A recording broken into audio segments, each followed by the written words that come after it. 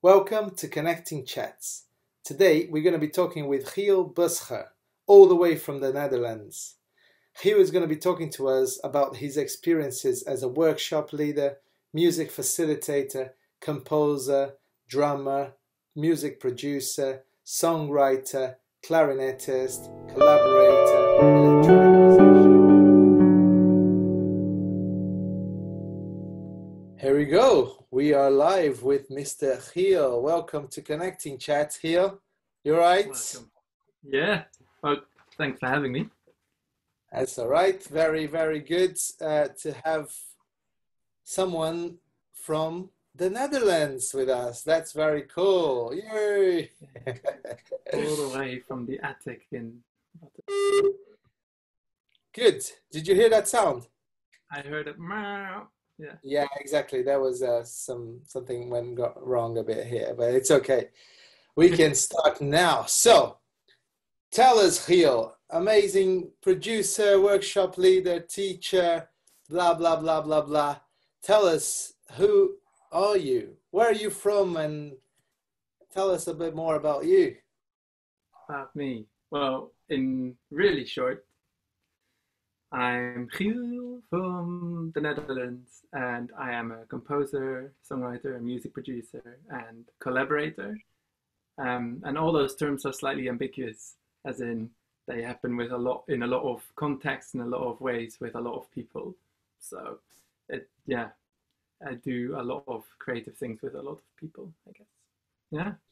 That's cool. And going, like, before we start talking about your practice as a workshop leader, community musician that you do loads nowadays, as I know. Can you tell us a little bit about your music education and how you became all of those things that you just described? Yes. Well, probably most unexpectedly, I grew up as a clarinet player. I Oh, played clarinet from the age of 6 or 7, I think. I just forgot to ask you the name of your town, your city in the Netherlands. Right, I'm now in Rotterdam. Yeah, but you grew up in? I grew up in Emmen, which is in Drenthe. It's a bit more the countryside. It's a small sort of working class city. It's tiny comparative to anything I've lived in after.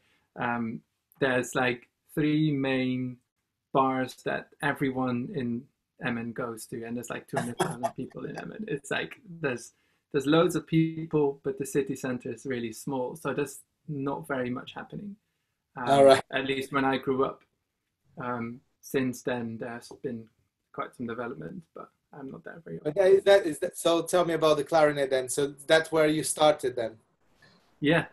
So at the local music school, I had a teacher who was super fun and could keep me engaged. Um, I think that was quite important because, um, I had quite an affinity with music from the beginning.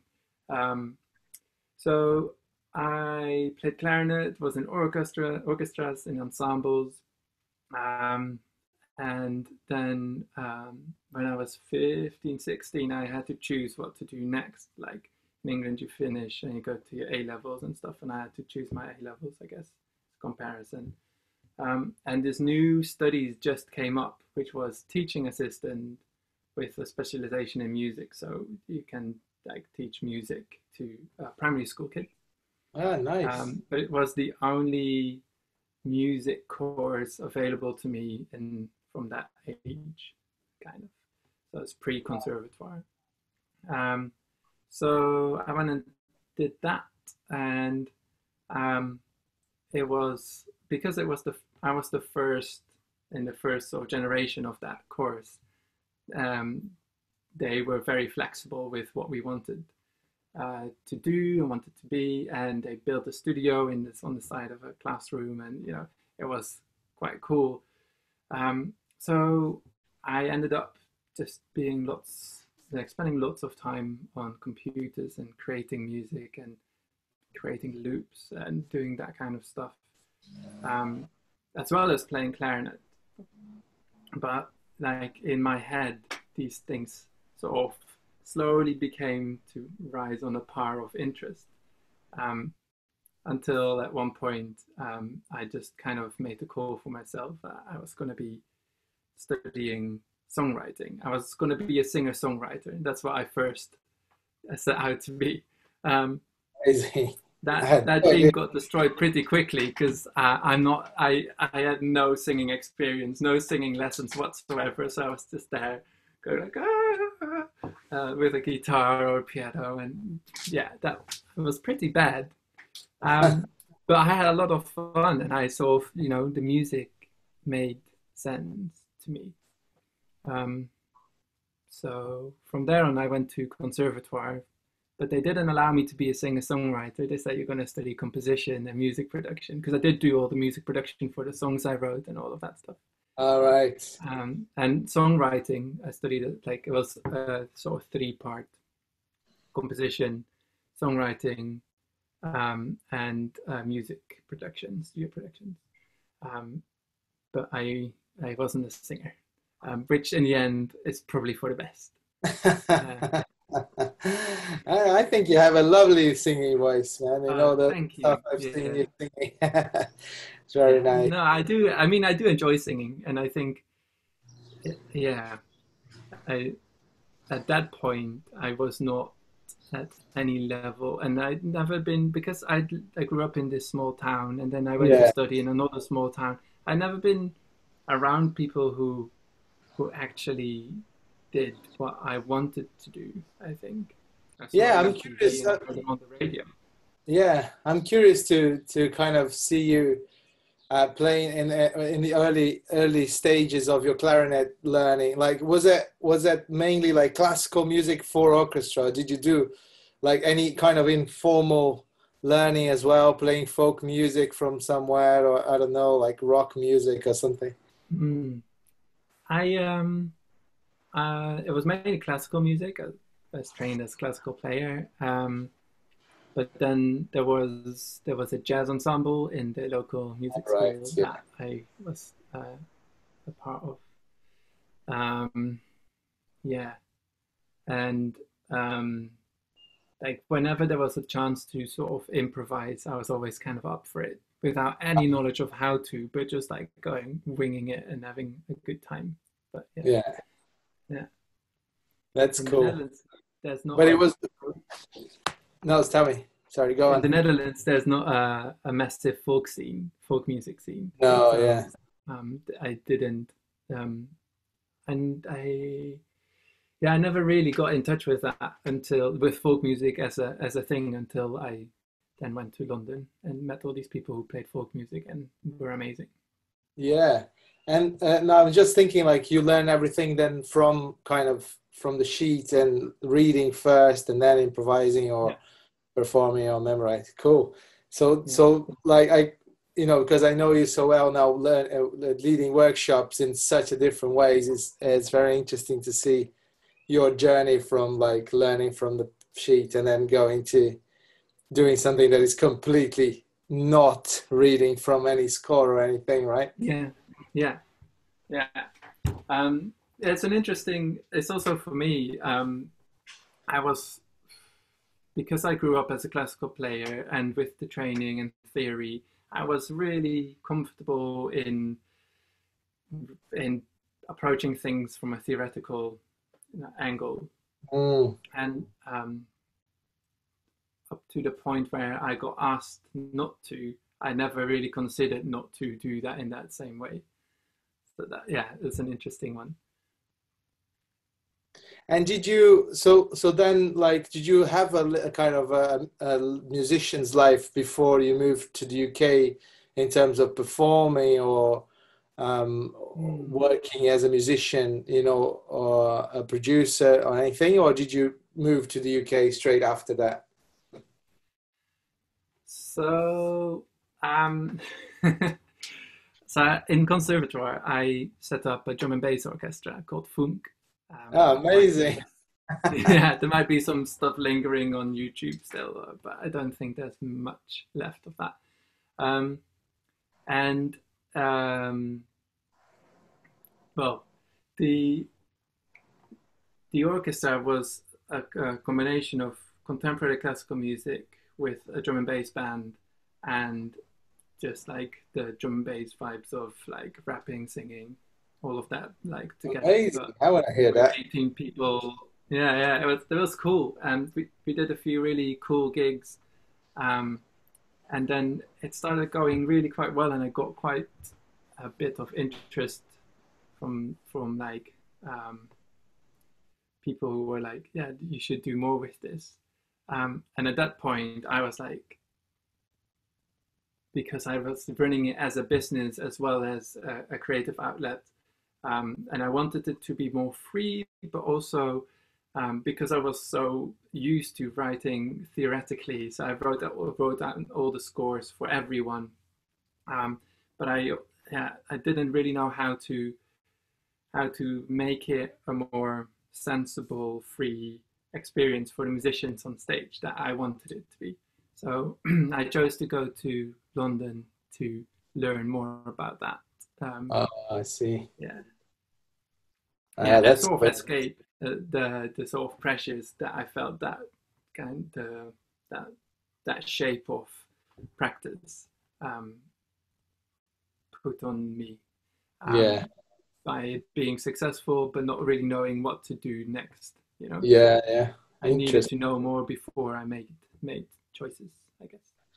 And then was that so you didn't do any work as a workshop leader before? No, Well, in this no. band, maybe a little bit. Maybe did you do any kind of workshop leading with this band, or was just like here is your Yeah, part? well, not. I mean, I led the band, Yeah, yeah, definitely, and I was like a leader in that sense. And I did yeah, do a few workshop weeks and project weeks here and there. yeah, Um, and I met the people that actually got me into looking into going to London. yeah. So I met Joe Wills, I met um, Sean, I met um, Sean Gregory, as in Sean Gregory. Sean Yeah. Gregory. Yeah, he worked with Funk actually for a different thing. But yeah, it was that I met a few people, and then also ended up meeting Sigrun, who then Oh, was like, oh, you should come to London. Yeah, that's nice. And then so then you started doing actual like community work, community music work, workshop leading in London then. yeah. Um, what was kind of like your first steps on that world? Because I went through the leadership course, a lot of that happened in sort of controlled environments.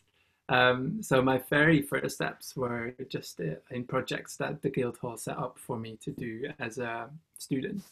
Yeah, so the Um, leadership course, just so everybody is aware, is the masters that you did at Guildhall, uh, yes, yeah, that we did at Guildhall, and that's where we met. Good. yeah, yeah. So that it's a master's that focused, for me at least. I think it's a sort of different experience for everyone that Yeah, goes through it. But for me, I was focusing on creative collaboration. yeah, Um, and yeah, so these controlled environments were pretty set up. I could like I got given a class full of kids, like most likely with other like colleague students, and they said like you have to make a certain thing of this amount of minutes of this, and so step by step, um, I found my way in that. But also I was part of just assisting in a load of projects, and I think that gave me a real scope of what is possible. Learned loads from being a part of Future Band, from Detta, Danford, and Natasha. yeah. Lovely. And then I got in touch with Drumworks, Cool. from Yeah, that I'm still a part of. Yeah. yeah. This is something I really want to talk to you about today. Drumworks is, yeah, tell us about. I know, I probably know a lot about it, but it would be good to hear from someone inside about, like what is the kind of the aims of the projects and everything, and who leads and the team and everything. That'd be great. Everything. Everything Um, starting yeah. now. Drumworks is set up by back like 11 years ago by the Barbican Center, by the Creative Learning Department, in collaboration with back then Morpeth School and Ross McDougall and Joe Wills, and they were collaborating with a Brazilian samba band that came over, and they were given all these drums, and they were like, yeah, you do this project with these drums. And then the Brazilian people left and the drums stayed, and they were like, so what should we do now? And that's sort of the first initial spark of DrumWorks, I guess. And that project has developed.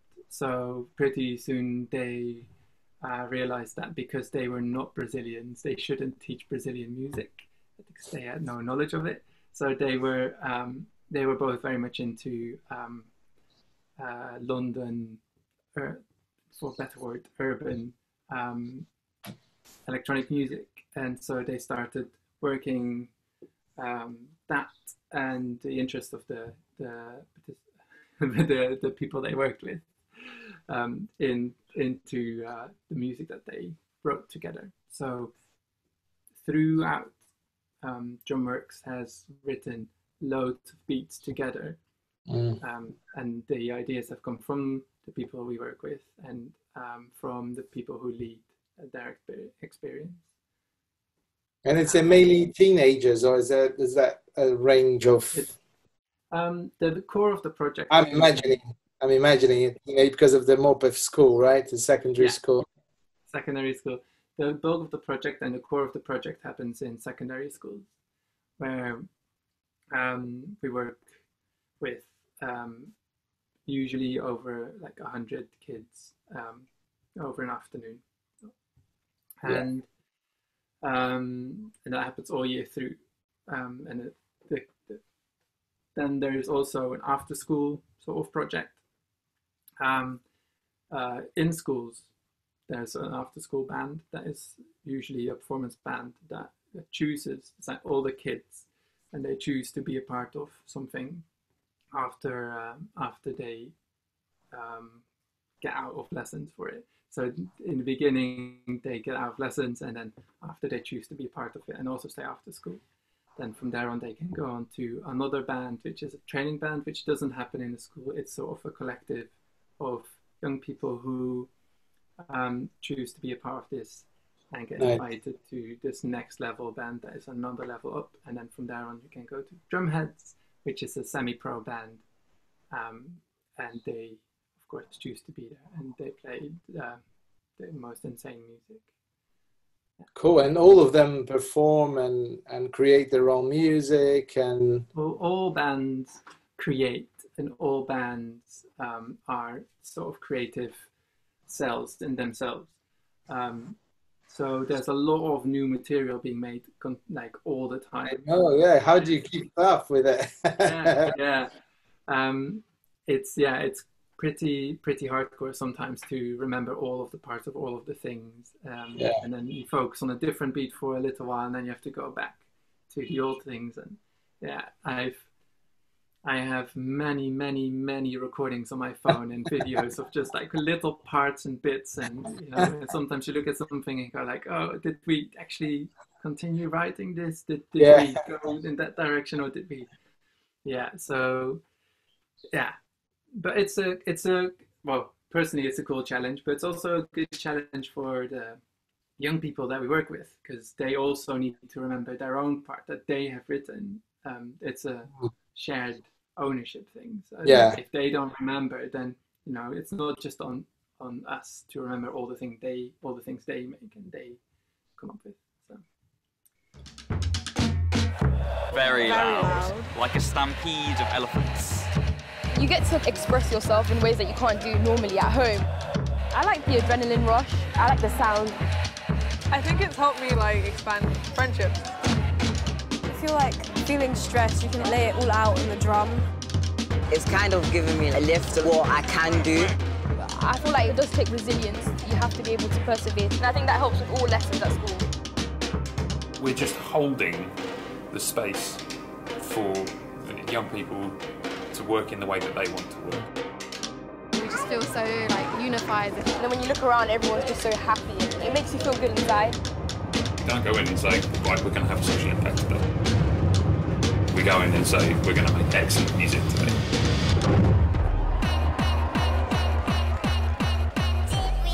When you could feel the different ages, it made me want to dance. Cool. And how does the creative process work?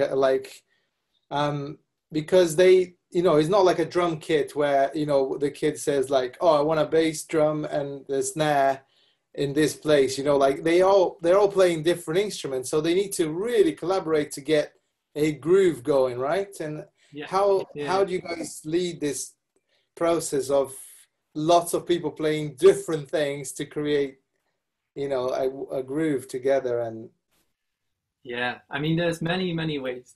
Just to be like super clear, Drumworks uses 4 drums. They are Brazilian drums, but there's like a low surdo, a high surdo, a snare, and a repinique, but a rep. We call it a rep. Just everything is English, like Anglified.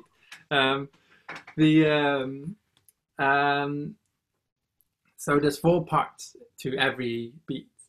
All right. But of course, like the low surdos, they sort of function as bass drums, so they can play the same part as well. And then the reps and the snares, they are the high drums, so they can play the same part as well. So initially, I guess in the very beginning of a writing process, but also in the very beginning of a young person's development in creative sort of practice, we don't go like, oh, here are all these. So you go 2 ways. There's just 2, or maybe even just 1. Just everyone plays the same thing. Then we all create the same thing together, a pattern.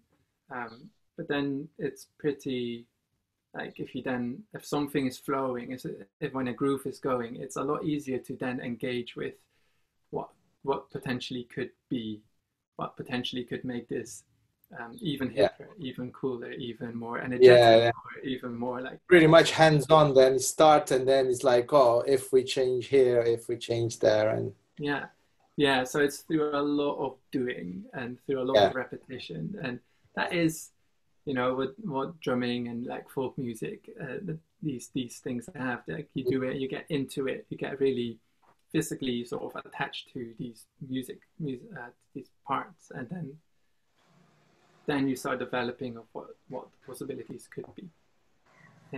That's cool. And I'm sure like the guys you work with like really get into like the groove things. Is a very kind of appealing thing, isn't it? Like to have like one little, I'm saying little, I know it's not small, but like one responsibility in that bar, but then when you hear the total, like it feels really engaging and cool, like, and physical, as you said, because you're engaged with other people and everything. Are you guys doing anything during this crazy lockdown time? Like, are you managing to do anything online? How does that work online? Is it happening? So, well, because I've moved country now, I am setting up Drumworks here, and we're just like in the beginning, in the early phases of that. So we're not actually seeing people in the Netherlands, but during the first lockdown, I was still with the English guys, and so we went through a mad process of all beats that we have, and there are many, being recorded by a few people who had the facilities and the space to record them, and all the drums with them as well. And then that being processed and put into Ableton, which is a program that you can use to loop certain loop material and like put things in order. So we have the many beats just laid out on this page, and we can trigger. I've got one here with buttons like this, so there might be like one beat here and then the next one there and the next one there. You can just trigger them separate from each other, separate parts from each other, because they've all been recorded like that. I'm calling it a mad process because I think there's something like 70 beats that have been recorded since we started, and 70 beats have all have 4 parts, like the two surdo parts and the stand rep. But then also all beats have breaks, all beats have B parts, C parts, bridge section. So there was an amazing amount of effort put into recording all of that. That's cool. So, but then did you use these recordings for just for them to practice and? So then we see people on Zoom, so they can were invited to these Zoom sessions, and in Zoom you can. And then they play along basically. Yeah. So they at home had their own sticks or a practice pad, or cardboard utensils and a pillow. Like, it doesn't really matter, and they were still engaging. Amazing. Yeah. Oh, that's so cool. I'm just aware of time, and I would really want to because I know Chiel has like drum work Chiel, and then he has other workshop leading Chiels that I would like to explore a little bit, just in order to explore the differences and the many hats that people like us need to wear. And I've been talking a lot about this in this connecting chat. And can we just have a look in what you do with Musical Beacons with Soundcastle? Give us a little overview quickly, and then we're gonna try to make some connections and see if there are any connections to be made. Musical Beacons is a project in which we make music with families. So it's young kids, toddlers up to the age of 7 usually, but it's open up to 12 years old, and their parents. And so we make music together and aim for it to be a shared responsibility within families, and for them to bring the music back home. When these sessions happened in real life, it was always a question whether the music went back home with them, but now we do sessions on Zoom, and we see them actually making music, and we see them getting out instruments or getting out things to play on and making instruments out of whatever they have around. So that's pretty cool to see. Yeah, really cool.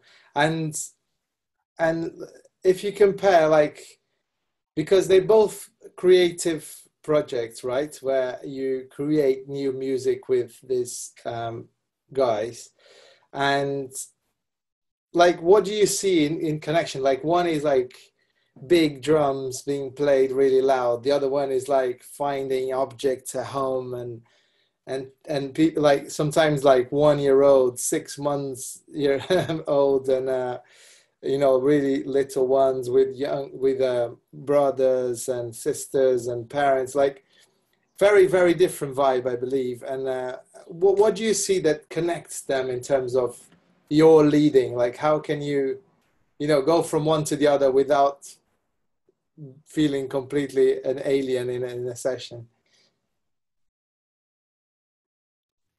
Yeah. It's a really good question, and it has taken me a while also for myself to connect these things within my practice. But I think when you take a step back from both of these projects, it's about expressing and asking someone to express themselves, and allowing ways into doing that, and allowing ways to connect with a certain instrument perhaps, or with their own voices, or with their own bodies, to make music and to communicate on a level that is just not with words, like a non-verbal communication type. And like, if you take a step back, it's exactly the same. It's just a different group of people that you need to probably communicate slightly differently with, or quite differently with. And the final piece as well might be different as well. Yeah, sure, yeah. And what I think that's what I aim to do in both of these things is to make the people we work with like aware that if they take the responsibility of something, that it exists. It's there. It's theirs. And young people, they can take that step pretty easily because they've developed in such a way that they can just take charge of that. And sometimes that's still a process, and sometimes they just do that. You mean young? How, like they're really, really young? With young people, I mean young adults. Yeah. So. Oh, right. Teenagers. Yeah. Okay, young adults. And when you get to tiny kids, of course, you can't ask a baby to hold a beat down. Then you have to ask the parent to help, or a young, a 6 or 7 year old. Actually, when you approach it in the right way and with the right kind of musical activities, I think there's a lot that they can do and take responsibility over, and take ownership of. So in that way, they can make the music themselves. I think that's what I find important. Like they create something that they can play themselves. That's cool. I forgot your question. No, is the connection? Yeah, between such like crazily different outcomes, and probably approaches. When you're in a secondary school with loads of drums, it's noisy. And when we're with young kids and the parents, it's very different thing. But as you say, I think there's this feeling for, I don't know, lots of people I talk about these things is that we actually just do one thing, right? And which is like creating music with people, and that's it. But then like the approaches need to be so different that some people might not want to and everything. Yeah, types of communication is probably, we all know what we want from people, but how to get there. Yes. Like the next level to like in the approaches. Yeah, because there's also a different project that I work with, just the parents. With Groundswell Arts, it's called the Lullaby Project, or Sing Our Story, it's called that. And I write a song after having a conversation with the parents, and that's again a very different sort of strand. But I think connects all of those types of communications though is if you are genuinely interested and genuinely, talk from a sense of like genuine conversation making, where you trust the words that the people speak, whether they are 7, 14 or 35. If you believe them and you show that you trust what they say, I think it opens up a lot of doors. That's amazing. Sometimes. That's really nice thing to finish our conversation with. Very wise. Trust the people you work with, right? And that's really beautiful, Chiel. Thank you so much. Let's do a connecting cheers to finish off the amazing chat. Amazing. The last sip. Thank you so much, Chiel, and I see you very soon. Yes, see you very soon. Bye.